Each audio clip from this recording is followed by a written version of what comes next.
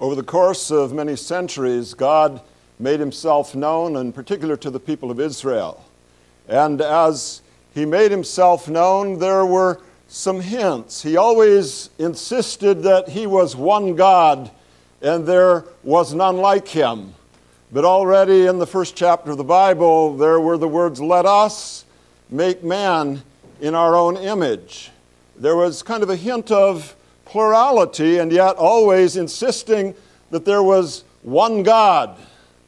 In the blessing that God told the priests to put on the people, they were to say, "Yahweh," or "the Lord bless you and keep you. The Lord make his face to shine upon you and be gracious to you. The Lord lift up his countenance upon you and give you peace." For some reason, the Lord was repeated 3 times, that one great name that means "I am." And in a vision of Isaiah, when he saw the Lord high and lifted up, and the seraphim, the heavenly beings, were hiding their faces, they would cry out, "Holy, holy, holy is Yahweh of hosts." They would cry out 3 times, "Holy," for some reason. But those things really remained a mystery. There was belief in one God and some hints. And then there came into the world a man who claimed to be the Son of God, who claimed to be equal with God his Father. And after he came, he promised that another like him would be sent, and this one would live in them. And it was in that event, the appearing of a man claiming to be God, and then the sending of someone else to live in God's people, that people began to think really hard, what does this mean about who God is? And Jesus himself teaches a great deal about the Father himself and the Holy Spirit in John 14 through 16. And I just want to highlight a few of the verses where he speaks of Father, Son, and Spirit. He said, "I will ask the Father, and he will give you another Paraclete, Counselor, Helper, Comforter, to be with you forever, the Spirit of truth. The Paraclete, whom the Father will send in my name, will teach you all things and will remind you of everything I have said to you." So you see there is the Father and Jesus himself, and then the Paraclete, the Comforter, who he's going to send. "When the Counselor comes, whom I will send to you from the Father, the Spirit of truth, who goes out from the Father or proceeds from the Father, he will testify about me. The Spirit will bring glory to me by taking from what is mine and making it known to you. All that belongs to the Father is mine. That is why I said the Spirit will take from what is mine and make it known to you." And with those and many other teachings of Jesus, we see the unveiling of Father, Son, and Holy Spirit. When you read through the Gospel of John, that's very prominent. When you read the letters of Paul, you again and again have Father, Son, and Holy Spirit. And yet there is the insistence throughout the Old and New Testaments that there is but one God.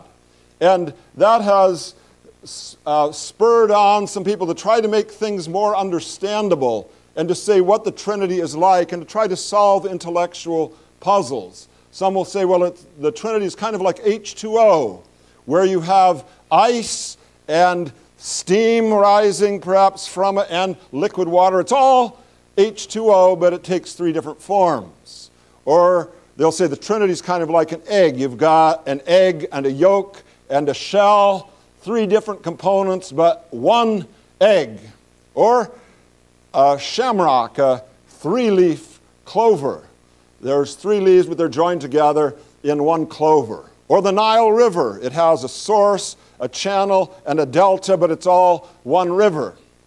Now, sometimes illustrations like that can give you at least a little bit of a hint if you don't extend them very far. But they can also just kind of lead you into, well, heresy.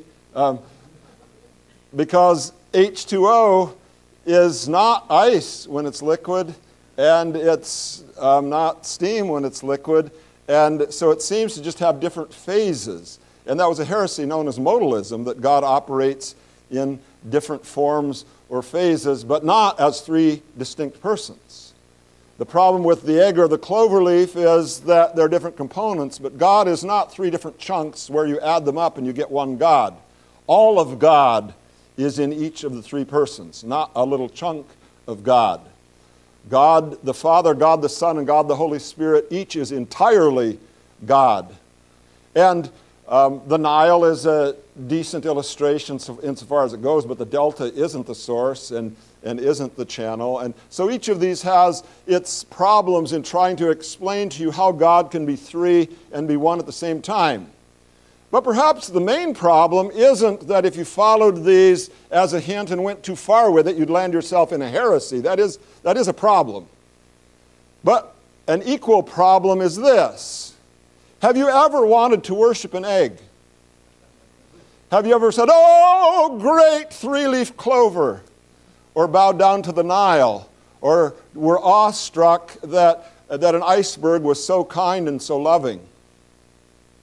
The difficulty with these ultimately is that each of them is completely impersonal and does not really lead to awe or wonder at who God is. You say, "Oh, he's like that," and you've made it nice and simple, but you've shown nothing about the real being of God, and in particular, the wonder of God, the love of God, the unending delight and joy of God in being God. It's better to just look at God the way the Bible shows him and unfolds also the reality of the Trinity. We came to know of the Trinity because of the missions of God, the two great missions. The entire Bible can be summarized by saying God sends the Son and the Holy Spirit. The Father sends the Son and the Holy Spirit. And those sendings, the Latin word mission just comes from sendings, those two sendings are the basis of our understanding of who God is. The Father sends his only begotten Son to become human, and the Spirit anointed Jesus for mission. And then there is the Spirit who is sent to indwell us. The Father and the Son send the Spirit to apply the Son's work and to live within us. It's because God did those things, those missions of the Father sending the Son and then the Spirit, that we even think about the Trinity at all. So it might be best to just leave the eggs for breakfast time and focus on what God actually did and what he says in the Bible. One of the great events in the Bible that really helps us to see Father, Son, and Spirit is the baptism of the Lord Jesus Christ. If you remember that story, Jesus is baptized by John the Baptist, and as Jesus comes out of the water, the Holy Spirit descends on him visibly in the form of a dove, and a voice comes from heaven, the voice of God the Father, saying, "This is my beloved Son, with him I am well pleased." And in that great moment, you have the Father, the Son, and the Holy Spirit. Scott Swain, a scholar who teaches about the Trinity, says in Jesus' baptism, the Father publicly crowns his only begotten Son, the Son is crowned, and the Spirit is the crown. That's one way of looking at it. But then we also think about our own baptism. And our own baptism is in the name of the Father, and of the Son, and of the Holy Spirit. Notice that it is the name, not the names. Hashem, the name in the Old Testament was I am, Yahweh. When you are baptized in the name, you are baptized in Hashem, the name of God, except the name of God turns out to be Father, Son, and Holy Spirit. This is the God who is the great I am. And that, though it may leave you scratching your head still with some questions, is more likely to bring you to your knees in awe and wonder than an iceberg or an egg. Now, when we think of how God revealed himself in the New Testament, we do reflect again on the fact that he did hint in the Old Testament of that threefold nature of his. Let us make man, and holy, holy, holy. In the New Testament, you have a vision in the book of Revelation that is somewhat like the vision of Isaiah. And there again, the angels are crying, holy, holy, holy. But this time, the vision shows someone sitting on a throne. And then it shifts a bit, and there's a lamb sitting in the middle of the throne. And before that throne, there are 7 lamps blazing, which is the sevenfold Spirit of God. And at the very end of the book of Revelation, you have the river of the water of life flowing from the throne of God and of the Lamb. What is that river? Well, the Bible says that that river is the Holy Spirit. Jesus promised that out of those who believe in Him would flow rivers of living water. And in that picture, the river of the Holy Spirit flows from the throne of God and of the Lamb. The theologians describe that as proceeding. The Holy Spirit proceeds from the Father and the Son. And so when we think about God, Father, Son, and Spirit, we need to think about Him along biblical lines, and then with the help of Christians who have thought about very thoroughly throughout the centuries and looked at the Bible, we can get a better understanding of the doctrine of the Trinity, and not only try to get a puzzle solved in our minds, but more importantly, to treasure God for who He is, to treasure the Trinity as Father, Son, and Holy Spirit. I want to look at this from 3 different angles. One is to simply think about the eternal being of God, who He is in Himself, apart from the world, apart from anything else He does in relation to the world, who God is in Himself as an eternal being. And then to see how that eternal being carries out His mighty works in a triune way. And then what that involves for us in relating to Him, and how we can treasure the Trinity in our own lives and in our own walk with Father, Son, and Holy Spirit. God in His eternal being can be described as one God in 3 persons. The Athanasian Creed says, "We worship one God in Trinity and the Trinity in unity, neither blending their persons nor dividing their essence." So you don't just mix the Father, Son, and Holy Spirit all together and turn it into just one person. Nor do you divide the Trinity and chop up the being into 3 different beings. So neither blending their persons nor dividing their essence. For the person of the Father, the Creed says, is a distinct person. The person of the Son is a distinct person. The person of the Holy Spirit is a distinct person. But the divinity of the Father, the Son, and the Holy Spirit, the Godhead of Father, Son, and Holy Spirit is one. Their glory equal, their majesty co-eternal. That is the great statement of God in 3 persons. And then that creed, the Athanasian Creed, goes on to say, the Father is God, the Son is God, the Holy Spirit is God, yet there are not 3 gods, there is but one God. The Father is Lord, the Son is Lord, the Holy Spirit is Lord, yet there are not 3 Lords, there is but one Lord. Just as Christian faith teaches us to acknowledge each person individually as God and Lord, so it forbids us to say there are 3 gods or 3 Lords. So that is one of the classic statements of the Christian faith of the Trinity. 3 persons, one God. The 3 persons are distinct, and yet the being is one. Now what do we understand when we learn about these distinct persons? That can get a little bit confusing, because in our experience, the word person refers to humans. And when you know one human, you know one person. And when you know a different one, that's just a whole different being. But in the being of God, different persons exist in one being, distinct persons in one being. Now, one reason why we can't conceive of 3 persons in one being, if we're thinking in just human terms, is that we're bodily. And my body is separate from your body, is separate from another person's body. And as bodily beings, we are separated by our bodiness. God is spirit. And so there's not a physical separation. God is also united in being in such a manner that God's mind is one, and God's will is one. In the Trinity, you do not have three separate minds thinking totally separate thoughts. You don't have three separate wills wanting three different kinds of things. You have one mind and one will in distinct persons. Now, that is a very difficult, it's a very impossible thing to completely understand. You understand as much as you can, and then beyond that, you adore.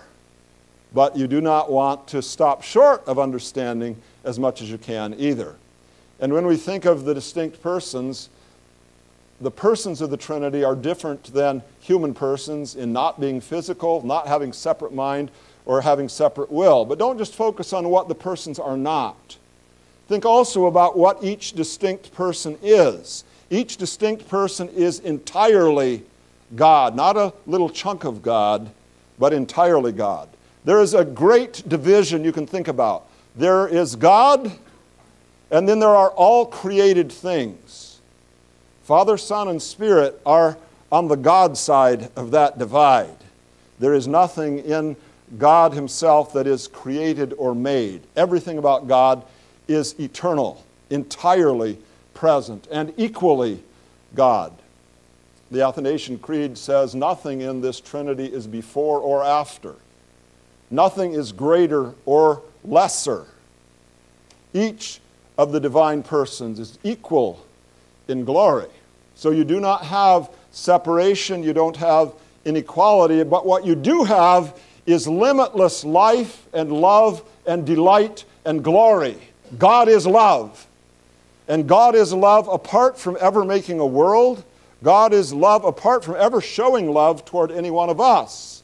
God is love because God is Father, Son, and Holy Spirit.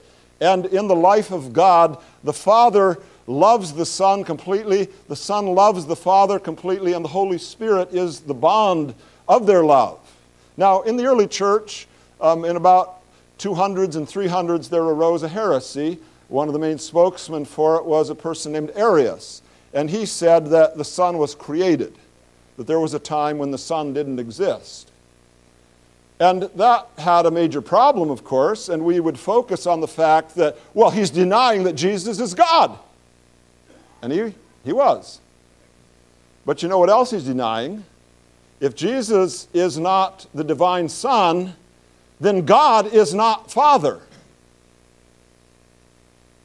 And Arius accordingly called him the unoriginated. That's about as easy to worship as an iceberg. He called him the unoriginated. And, of course, he was unoriginated. Nobody created the Father. He has always existed. But Athanasius, a great champion of the Trinity, complained very loudly that he would call him unoriginated instead of Father, because he has eternally been the Father of the Son, always pouring forth His being in giving being to the Son, always giving love and receiving back from the Son. When you think of God as Father, earthly fathers do at least a couple of things. One is they give life. They beget life. Another is that they give love, at least if they're half decent. Now, our Heavenly Father is supremely beyond all earthly fathers, but He does do those two things at the very least. He constantly gives life in the eternal begetting of the Son, and He constantly loves the Son with a complete and total love. And so we don't refer to Him as the unoriginated. By the way, that's why you also have to be aware of teachings of Islam and of Jehovah's Witnesses and of Jewish people who believe in one God but not in Jesus. What that always involves is that God is not eternally the Father, because He did not have a Son eternally. And so if He's to be a Father at all, He has to start being something He wasn't. And that's impossible in God. God can't start being something He's never been. And the whole view you get of God is different.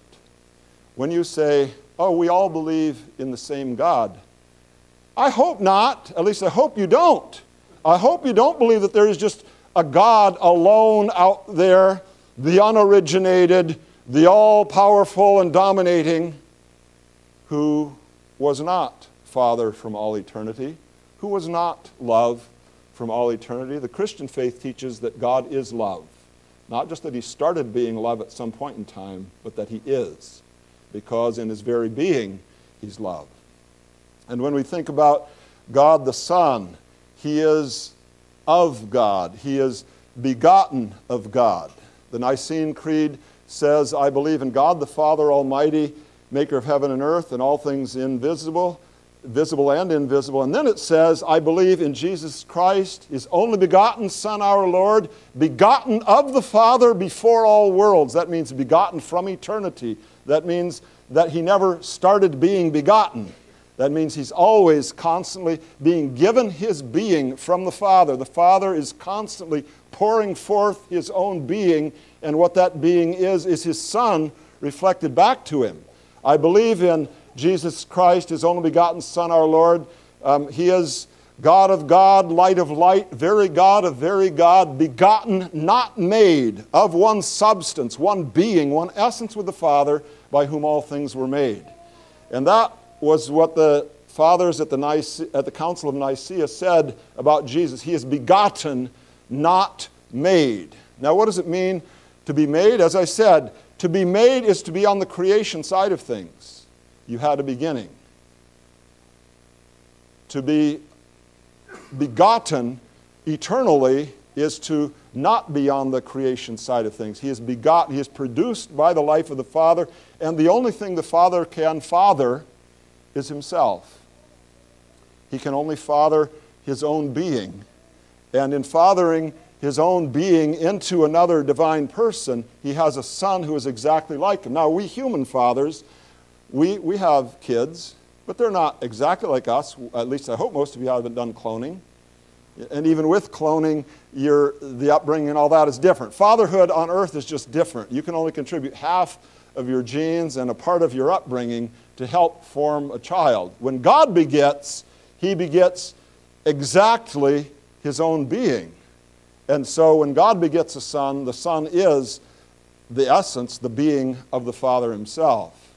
And then when we think about the life and love, we reflect again the fact that they have an undivided essence. And the Holy Spirit is the third person of the Trinity, and as I've said already, it's hard to describe, impossible almost to conceive, but the Bible pictures the Father ever, forever, not without beginning, not with any beginning, pouring forth the life of his Son, and the Father and the Son loving and enjoying and delighting in one another. And somehow their very delight, their very love, their very bond is a third person. The bond of the love of Father and Son, the bond of their being is the Holy Spirit. And so when we think of the Holy Spirit, he is himself the love that unites Father and Son and is himself a person. You say, well, how in the world could that be? I don't know. If you think it's totally ridiculous that the love of two persons could ever produce a third, what are you doing with kids?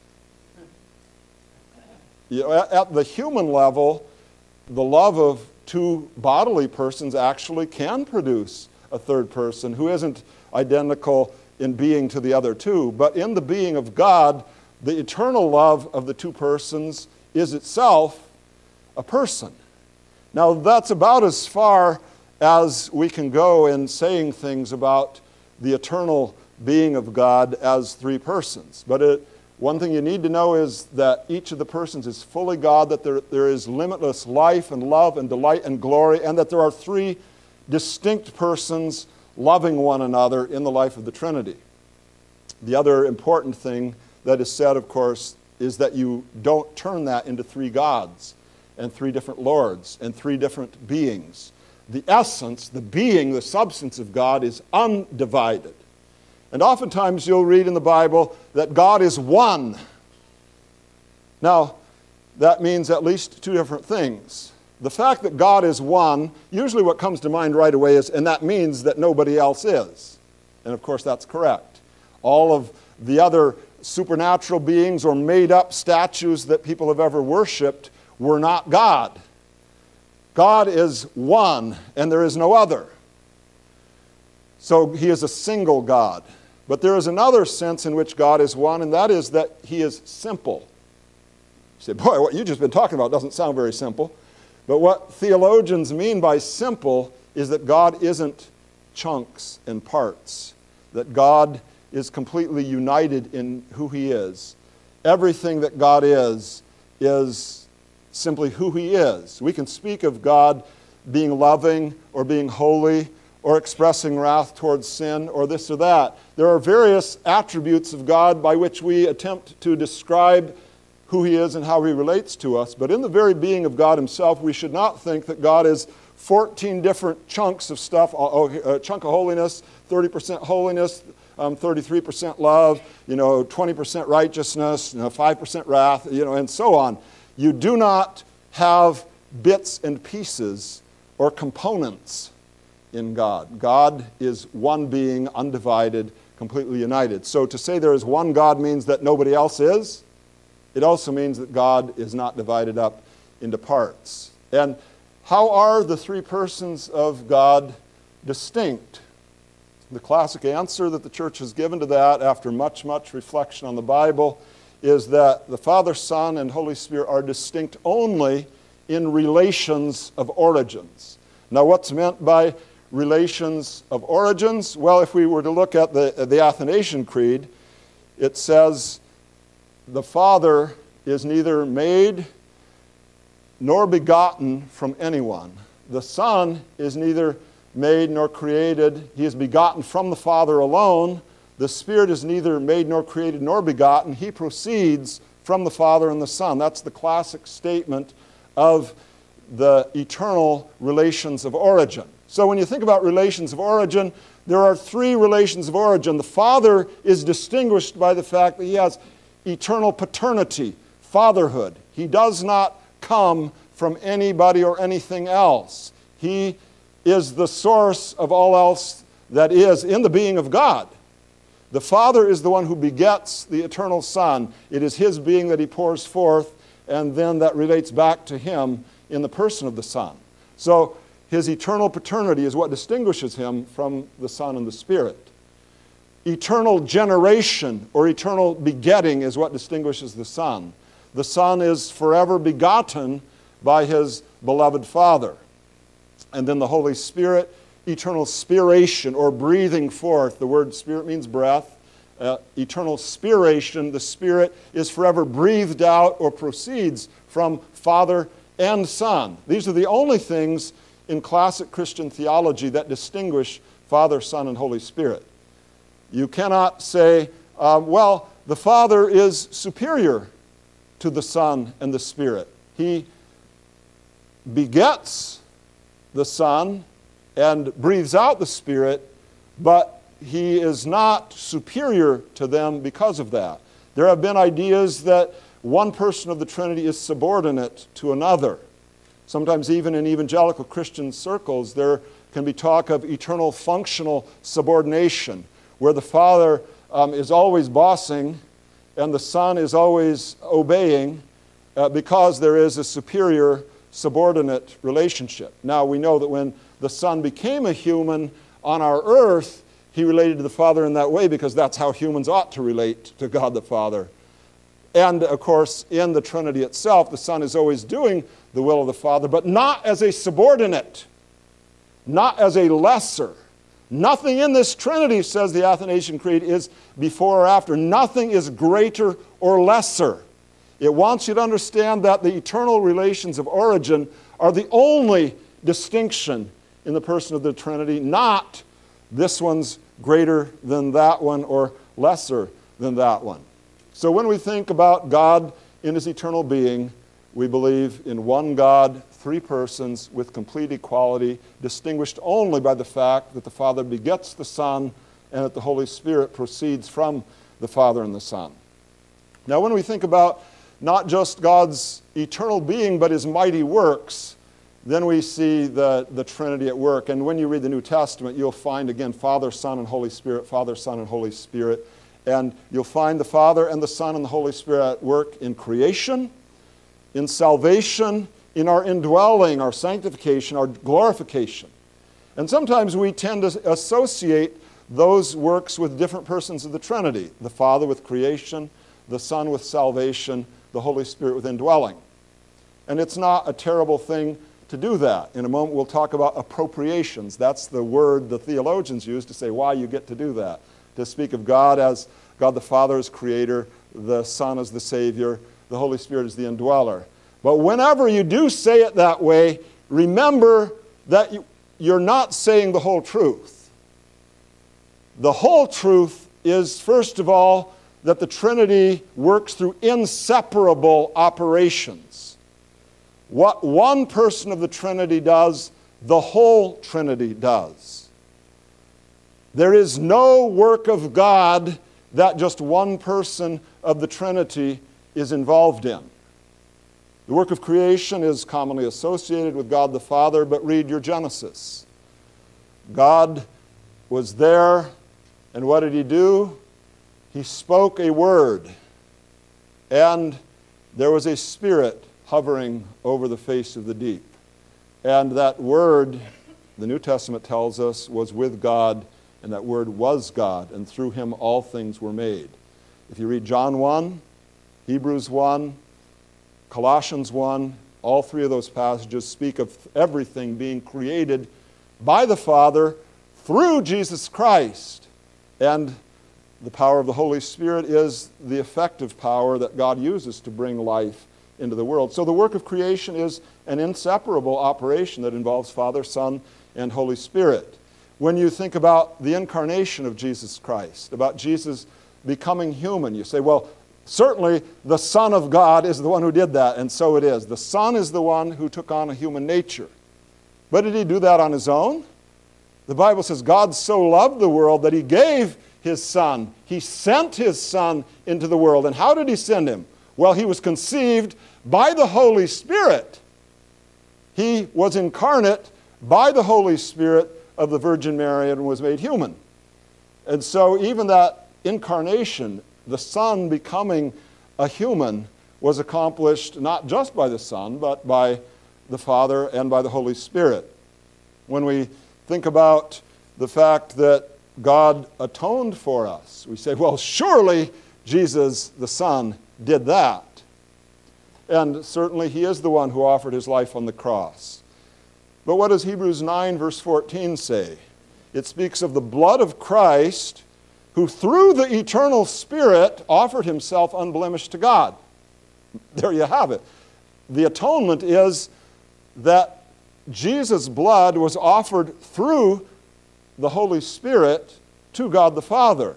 And so again, that a work of atonement on the cross is actually inseparable operations by all three persons of the Trinity, not just the work of Jesus, but of His Father and of the Holy Spirit as well. When you think of indwelling, the Holy Spirit comes to indwell us. But is it only the Holy Spirit then?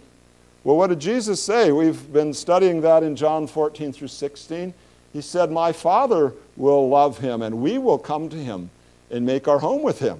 When the Holy Spirit comes to make His home with you, you've also got fellowship with the Son and with Jesus Christ. So whether it's the indwelling and the making us holy, whether it's the atonement, whether it's the incarnation, whether it's the creation, I could go on, but the point is that all the acts of God, all the mighty works of God are inseparable operations. Father, Son, and Holy Spirit, each and all are involved in everything that God does. And in that, there is an order of operations. When we think about the order of operations, then we find out that God's external works are patterned in some ways on His internal, eternal being. Because in God's works, they follow the same pattern. They proceed from the Father, through the Son, by the Holy Spirit.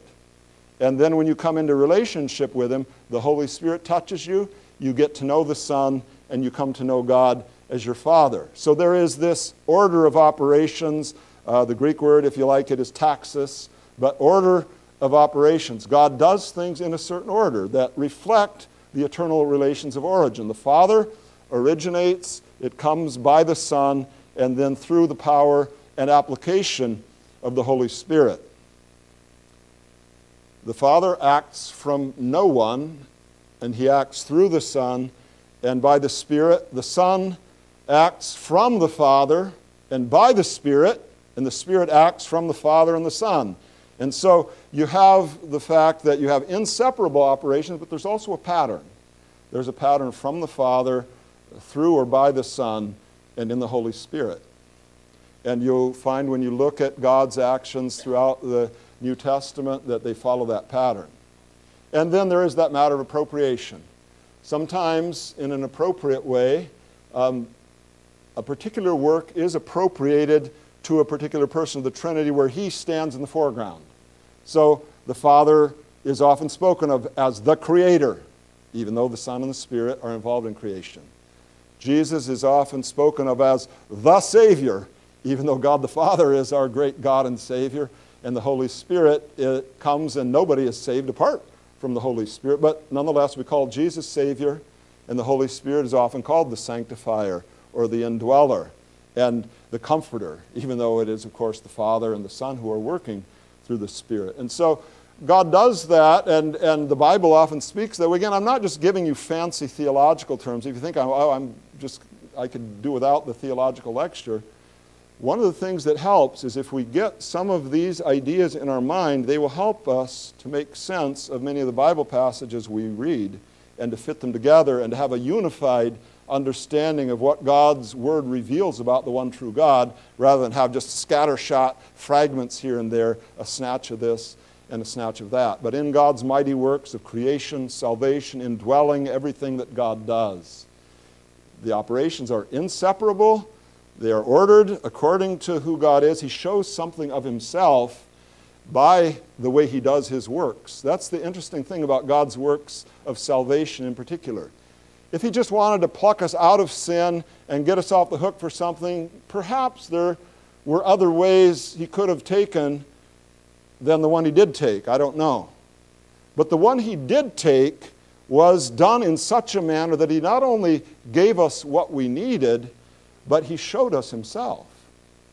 And he gave us himself. He wanted us in his actions to know him in his being.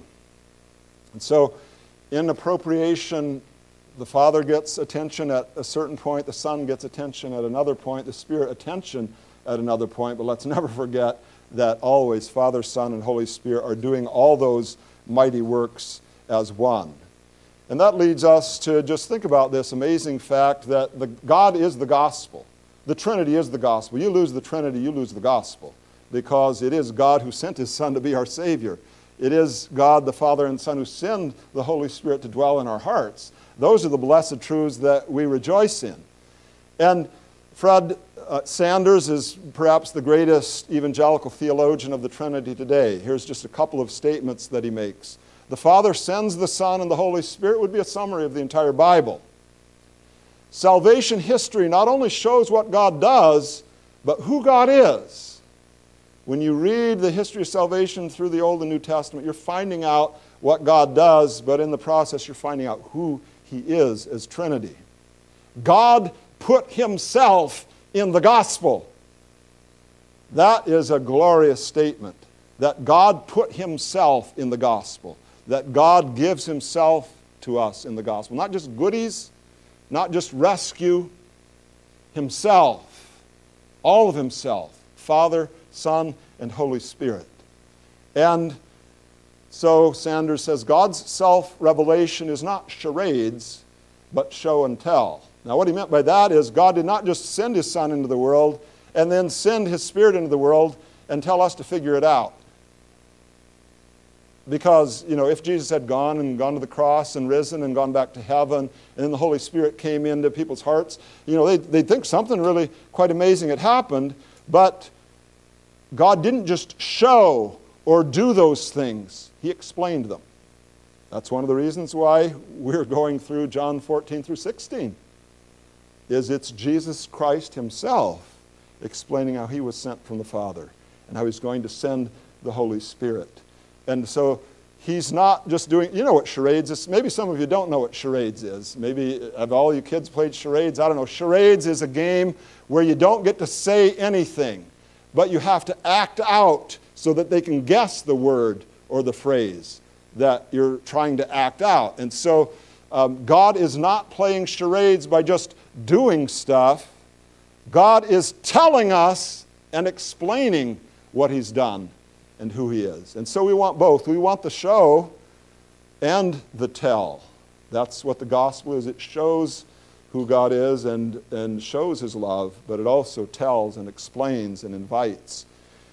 And so we think of God's eternal being, His mighty works, and then we also think of the Trinity in terms of rich relating. We're baptized into the name. I've already talked about that.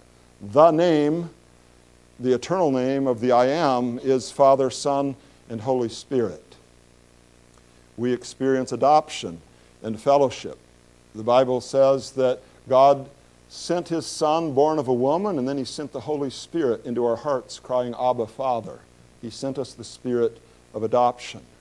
And we have fellowship with the Son and with the Father through the Holy Spirit.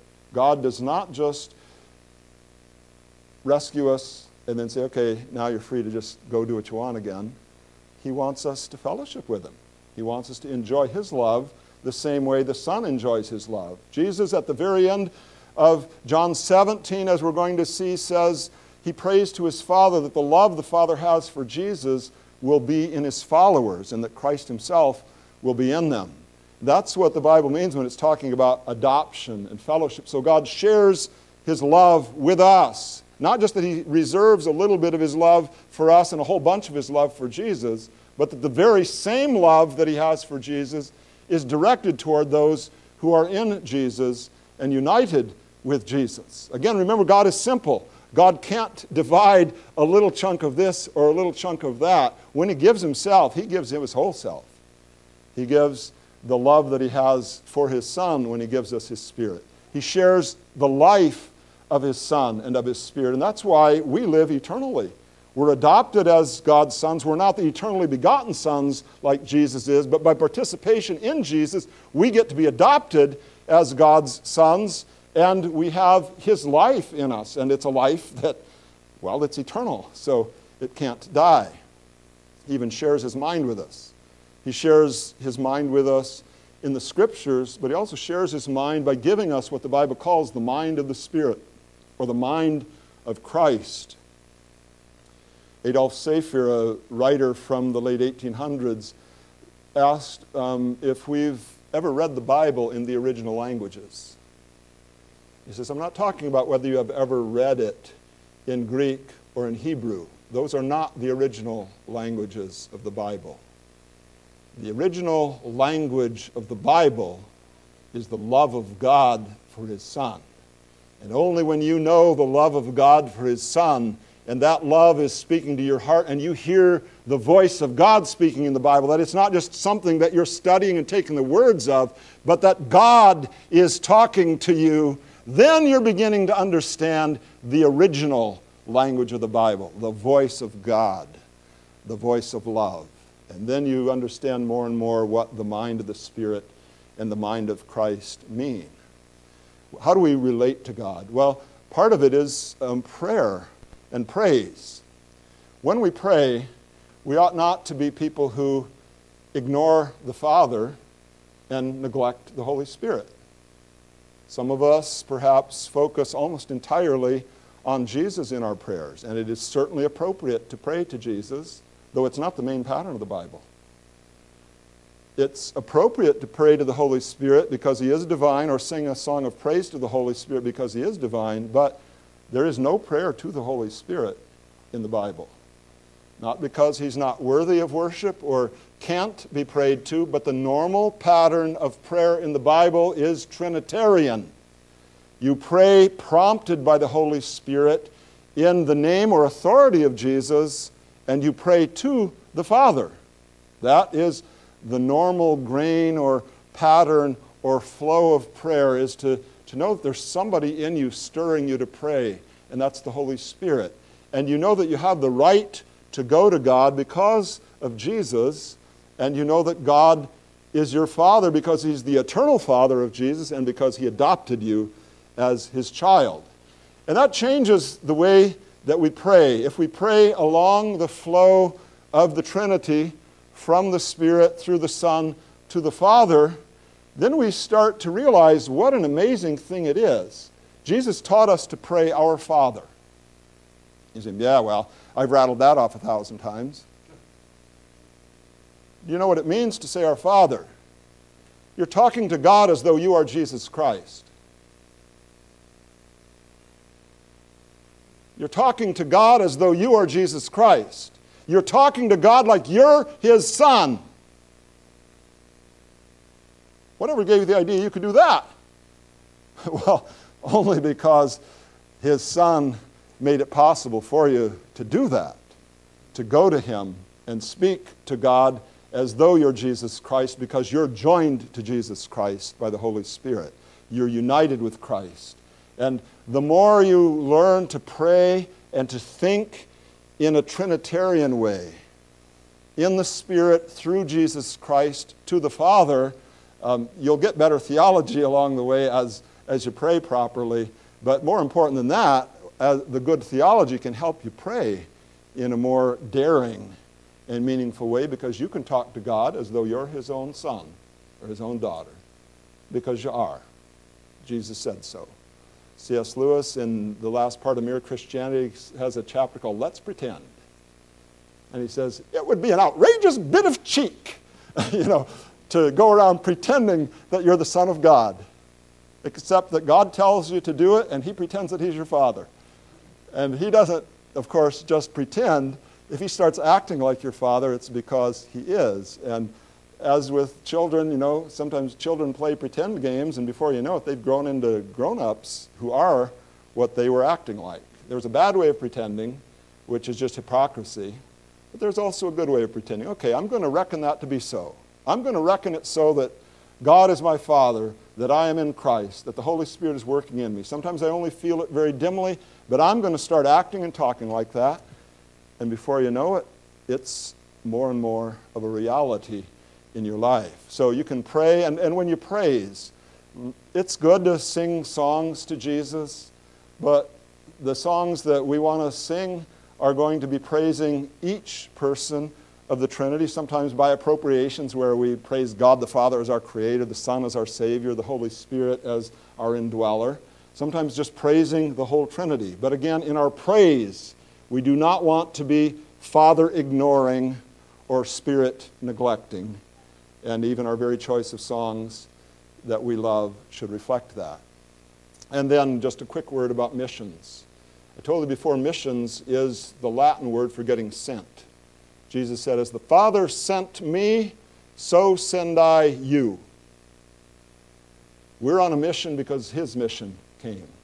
The Father sent the Son and the Spirit, so you know what mission is. It's not just being a do-gooder who's trying to improve the world a little bit, or give some polite suggestions on better behavior, or try to start some kind of organization that makes the world better. I'm not saying it's a bad thing to make the world better in whatever little ways you can, but if you want to know what Christian mission is, it is the declaration, the proclamation that God has sent His Son into the world, and that you can have the Spirit of His Son living in your heart. And the church is wasting its time if it's going to try to do a whole bunch of other things in mission and neglect that. Because the only thing we really have to offer, and it's a really wonderful thing to offer, is God Himself. If the church is not offering God, it should shut up and get out of business. We exist to glorify and praise God and to make Him known, and to make Him truly known as Father, Son, and Holy Spirit. Glory be to God the Father, to the Son, to the Holy Spirit, as it was in the beginning, is now, and ever shall be, world without end. Amen. We praise you, God, for revealing yourself, and we pray that more and more we may enter into a rich relationship with you. We pray, Father, that we may more and more know you as that loving Father who has eternally been Father, the giver of life and love to your own Son, and that we can be your sons, your daughters, by faith and union with Jesus. We thank you for the blessed Holy Spirit. May each day, Lord, we not grieve or quench your Spirit, but live in the power of the Spirit and come to know you better and better. Lord, open our minds to the degree that we're able. Some of us, Lord, have greater intellects, some less. Some have more learning, some less. You know who we are and what our capacities are. Give us, Lord, each the capacity of understanding that you would have us to have, and then, Lord, to rejoice in whatever we do understand, to marvel and wonder at what we don't, in adoring such a great and wondrous Creator, and help us keep growing in grace and in the knowledge of our Lord and Savior, Jesus Christ. To him be the glory forever and ever. Amen.